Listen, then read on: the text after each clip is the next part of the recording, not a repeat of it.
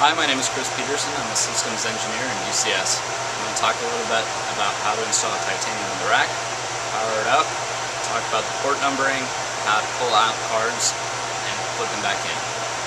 So the first thing I'm going to talk about is a little bit about the back of the titanium system.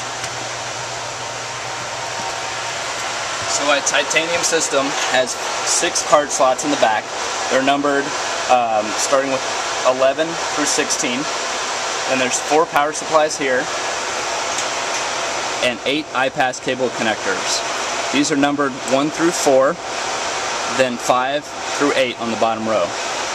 So these iPass cables are the PCI Express cables that are going to connect to your host system. If we follow one of these up here, you'll see it's plugged into a host system, in this case a C6100. On the C6100, these cards, the cables plug into these host interface controller cards, also known as a HIT card. You'll need this in every board that you want to connect the titanium system to. To pull the cable out, it's just a little latch mechanism. Just wiggle it out. Installing it's the same thing. Just make sure it clicks and the little tabs are seated on the connector.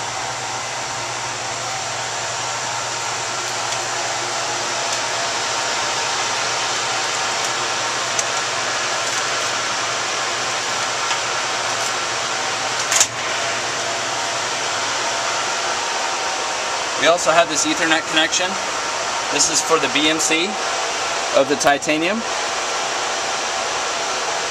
So the first thing you'll want to do when you have a titanium in a rack is go ahead and plug in your 4 power cords. Power supplies are N+1 redundant.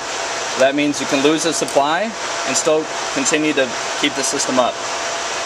Supplies are also hot swap, so you can replace one if it fails.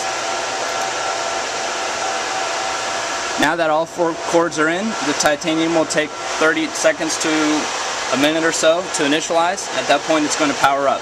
You can tell when it's powered up because all of the cards are going to power up as well, and you'll see the green LEDs turn on. The cables themselves are mapped to specific slots in the system, and there's a table that will show you the mapping from the cables to the cards.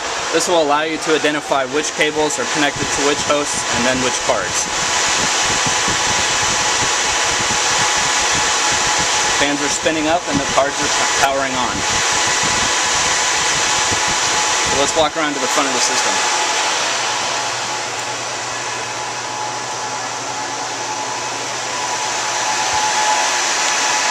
There's 10 slots on the front, numbered 1 through 10. The system's powered up. Cards are powered up. ID light, should you need it, is here.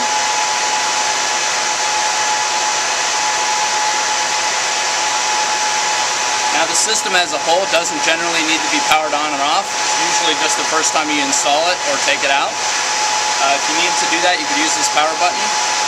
In general, you won't need to. If you want to power the card off to replace it, you just need to hold down this button for 2 to 3 seconds. Release it. The card will turn off. You pull the card out by lifting this tab. Pull it straight out. Take your replacement card. Reinstall it, make sure it's fully seated, and then power it back up, and you're done. This whole operation requires that the host be powered off, so if you're going to replace the card or the cable, make sure the host is off. Otherwise, that's about it for the initial setup of the titanium.